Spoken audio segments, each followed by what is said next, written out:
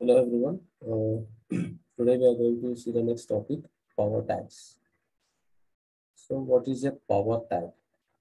Here you can say a group of bits in terms of bytes, word or double word. Okay.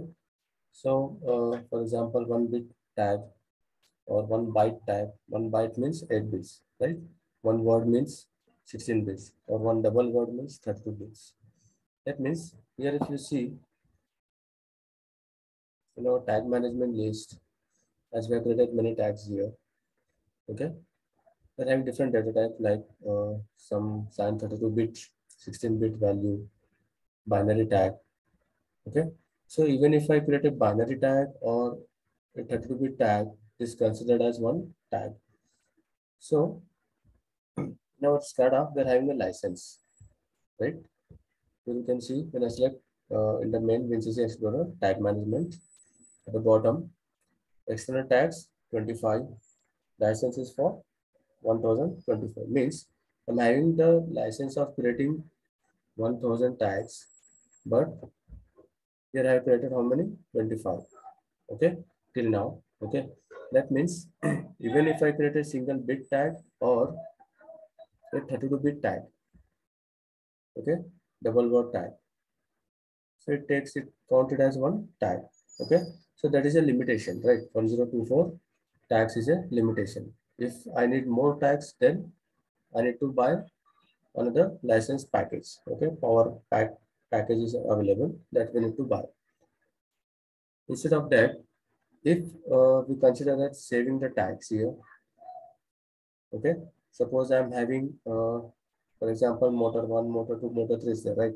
So for these 3 tags, why should not I group them, right? Why shouldn't I group them? Okay, so suppose if I'm grouping 32 tags, here you can see, for example, uh, a word, okay, QW0. QW0 word. Okay, one word means how many? 16 bits. So in one word, we are having 2 bytes, right? QB0 and QB1. Here for QB0, there are 8 bits again. So the addressing is starting from Q0.0, 0.1, 2, 3 up to 7, right? Similarly for QB1, Q1.0 to Q1.7. So if I expand them like this, so how many bits here total? 16 bits, right? So I will be having a bit number like 0, 1, 2, 3, 4, 5, 6, 7 up to here. Then for Q0.0, it is starting from 8, 8, 9, 10, 9, 10, 11, 12, 13, 14, 15. So total 16 bits, right? So till now we are used addressing up to Q0.5, right? So still 2 more addresses are remaining. Suppose if I want to use Q0.6 address, okay. So what will be the bit number for this? It is 14. Means I'm grouping the bits. So here I created a single tag as a word tag for 16 bits. So that is one tag, right? So in that, how many remaining? 15 bits, right? Another 15 bits. So I'm saving 15 tags here, right? I'm saving 15 tags. If I'm creating a tag with a 32 bits, I'm saving 31 tags. Okay. So one tag I'm creating, in that I can use 32 bits, right? So one bit is for that tag. So another 31 tags you are saving here by including all the bits in one double word, right? So that is the advantage of using power tag. To create a power tag as unsigned, it should be unsigned because uh, here we are not using any value. We are not storing any value in this, right? So it is a output address or input address also we can use. Okay. So here we are storing the status. Okay. We are not storing any values. That's why we have to use it as an unsigned. If it is a signed value, I'm saying signed value means we are storing some value, some number, right?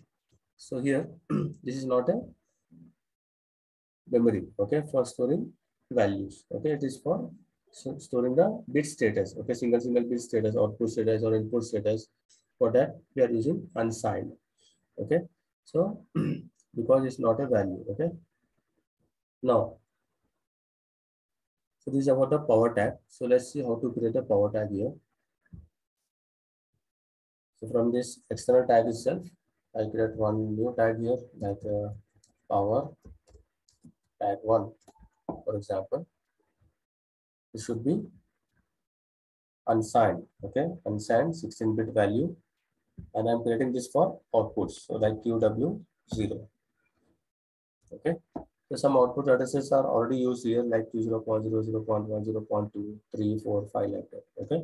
Apart from that, whichever the bits are left, that also you can use, okay? So I'm just grouping them, okay? Now, so we have to select the bit number from that, okay? So I just minimize this. So I create one more picture here from graphics designer. I click new picture. Rename this as a power tag. Open the picture.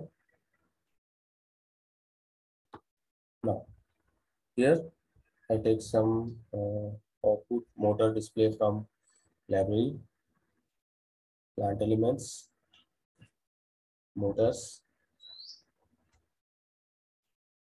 Okay. So this motor.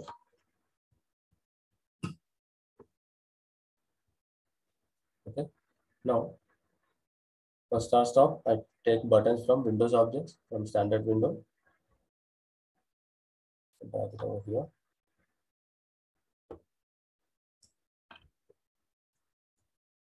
Start. One more button.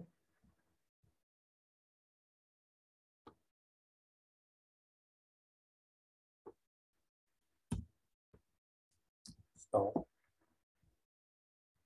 Okay. Now for this start button,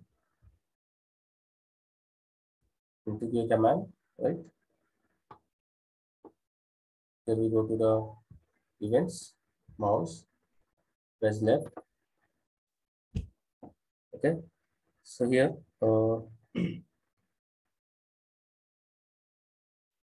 one second, not from here. Not from here. We go to the dynamic wizard. Okay. So here in this dynamic wizard, we are having some predefined scripts. Okay. So that is standard dynamics. Okay. Means when I press this button, you can see we're having setting or resetting a bit. Okay. For power tag, we have to use this property. Okay. Under dynamic wizard. Okay. So select the start button. In this, go to the standard dynamics. Under dynamic wizard, standard dynamics, setting or resetting a bit. Under option is setting or resetting bits. Means multiple outputs you want to enter. Okay. Means operate. Okay. So here a bit means a single bit. Okay. So we are going to operate a single bit here. Only one output is there. So I select, double click on this. Let's say next. Pressing left mouse key. Next. Here we have to select the tag. Okay. Which tag we have to select? Power tag. In this power tag, please choose an action, that is set a single bit. Okay. Then say okay. Set means 1. Okay. Reset means 0. So which bit number we have to select? Like if I want to operate address 20.6. So what was the bit number for that? It was 14. Right. Then say okay. Select the bit number 14. Finish. That's it. Similarly, for stop button, select the stop button. Double click on setting or resetting a bit. Say next. Same, press left mouse key. Next. Select the same tag here, power tag. Here we have to select reset a single bit. Okay. We need to reset. When you press stop, it should reset it to 0. Next, which bit number in that power tag? Okay. The same bit we have to reset. Then say okay. Next, finish. So this is for your start and stop command. Then for your output, go to the object properties, colors. Okay. So here I don't think we need to disable global color scheme. Directly select the colors, background color, dynamic dialog, say Boolean, So select the color here, green and red. So okay, browse, take a tag. So it should be a power tag, right? So here we have to select the bit number. But if you select Boolean, okay, we don't have an option to select the bit number. So you have to select bit. Instead of that, select bit. Okay. Here also you can see when you select data type as bit, we have set, not set. For set, green color, not set, red. Here you select the power tag for this. Okay. Then you can see it is showing the bit number 0. Okay. So you can change the bit number from here. Click on that. Which bit number? 14. So okay. Okay. Let's see. Save it. Then let's check this in the runtime.